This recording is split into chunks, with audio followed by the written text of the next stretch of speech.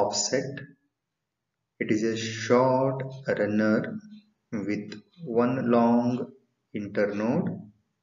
It originates from in the axil of leaf, grows as a short horizontal branch. It produces a roseate of leaves above and adventitious roots below. The offset often breaks away from the mother plant. Example, pistia. The last one in the subaerial modification, that is sucker. It arises from the basal underground part of the main stem.